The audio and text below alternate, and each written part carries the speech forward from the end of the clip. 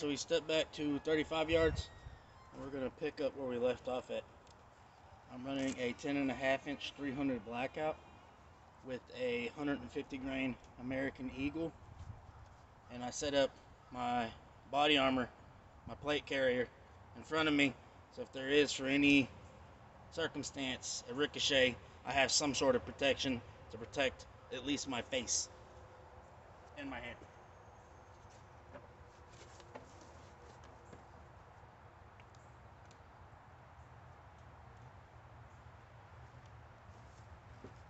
Stay.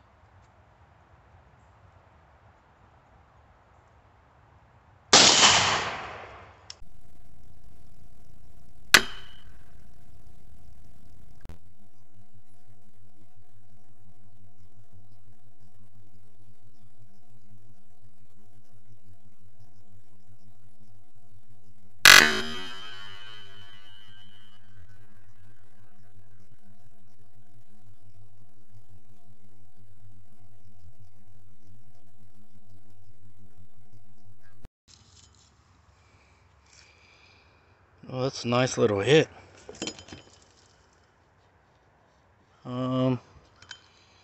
I'm assuming that the bullet built up.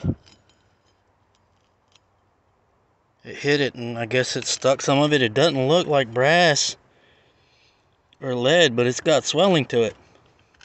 Interesting. I guess you could say it added material. It doesn't look like it is.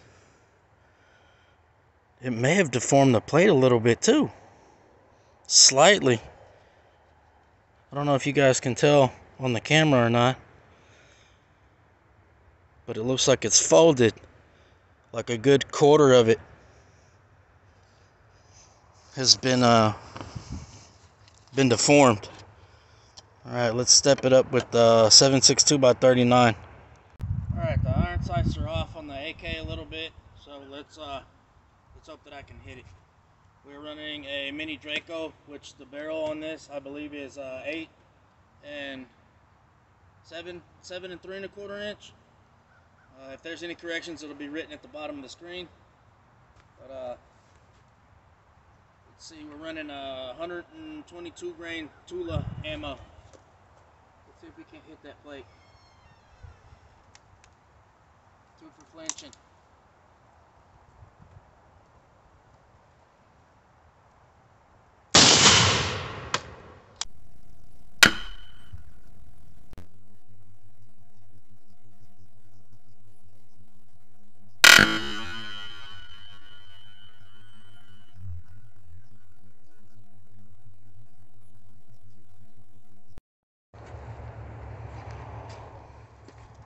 Oh, nice. Landed right next to the other one. So you see, that was, damn, it knocked that extra paint off, and I don't know which one it is. I'm gonna assume the bigger divot is the AK round, and that is primarily because it is a bigger caliber. 355 to 357, if I'm not mistaken. And the 300 blackout is 308, believe it or not. So it looks like it's starting to bend. Let me go get the straight edge. But here's the impact. We are leaving craters now, which is expected. Pretty high velocities. Like, I'm not 100% sure. We're gonna have to relook at the first impact and measure it according to where this other one's at. But it knocked out whatever the 300 blackout had left in there.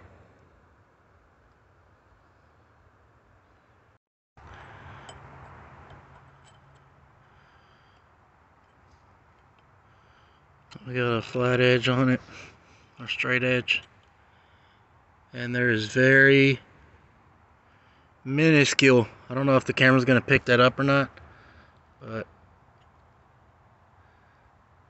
there is light coming through, especially, oh wait, maybe that's the paint on the ruler. Yep, never mind, there's highlighter, marker on the ruler. I thought it was light coming through.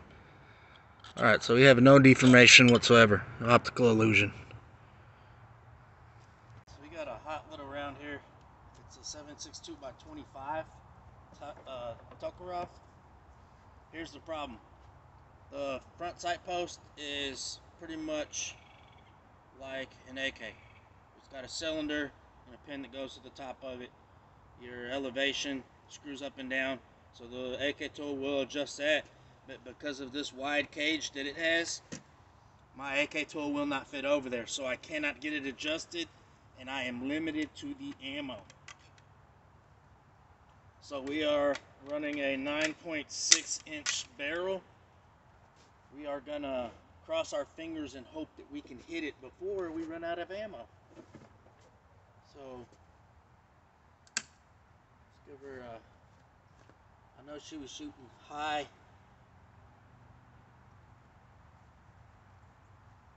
and to the left, so we're gonna aim over our plate. No, under our plate, excuse me. Miss. Yeah. Damn, I'm good.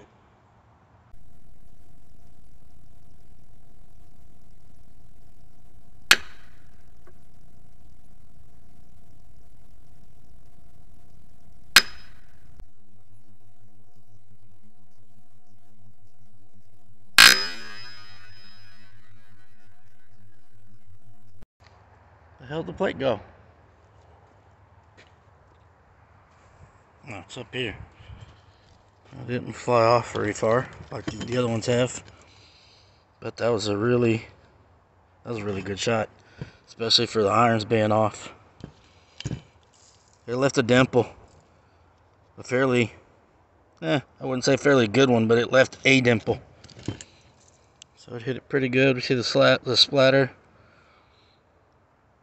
Running a 7.5 inch 5.56. We'll be running 55 grain 223. I expect to see significant damage using the faster rounds. Let's give her a good old 1-2 clinker and see what happens.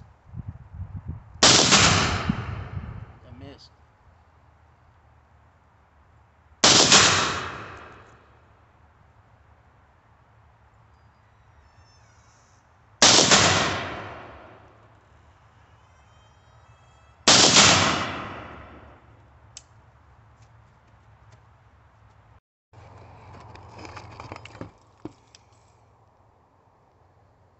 Look, it skid across it. It repainted it, so it must have hit twice maybe, or it skipped across it, but that has the most damage as far as taking out material. Y'all see this? Looks like it skid across. Let me see if I can't get that red dot situated so I could give it one good actual hit. Alright, so my dot is hitting slightly low. So we will hold over and see what we get. Yeah, we're still running 223s.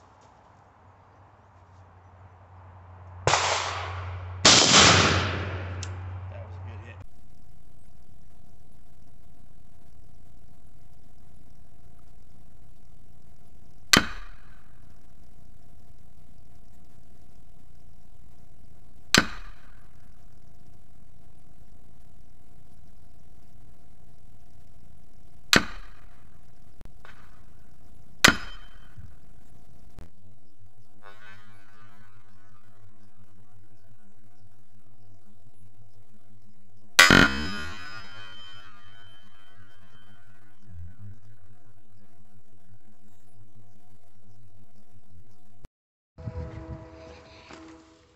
Yes, indeed.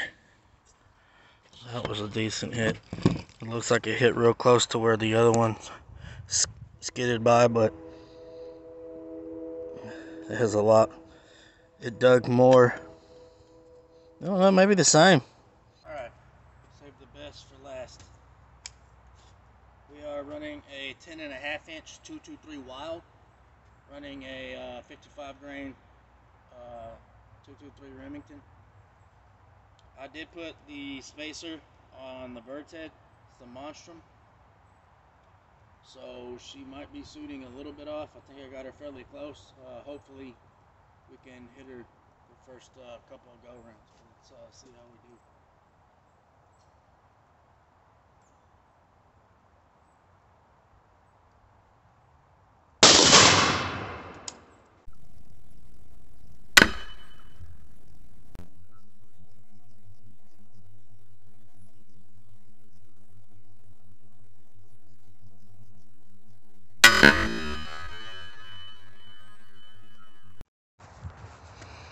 That's where we're standing at. Flip over here. Oh shit. Now that is some damage. That left a huge crater. And that wasn't even 5.56 neither. Oh yeah, but now we have back deformation. So obviously the 10.5 inch will make it to the next round, and that is the only caliber. Alright, so that's all I have for the rifle calibered pistols. We're going to move into part 3, and I will be breaking out the long guns, which will be shooting 7.62 by 39, 5.56. I might even throw the 50 Beowulf at it, see how that holds up. And the grand finale will probably be a 18-inch 308, which is going to be nice and hot. So y'all stay tuned for that. Appreciate it while watching.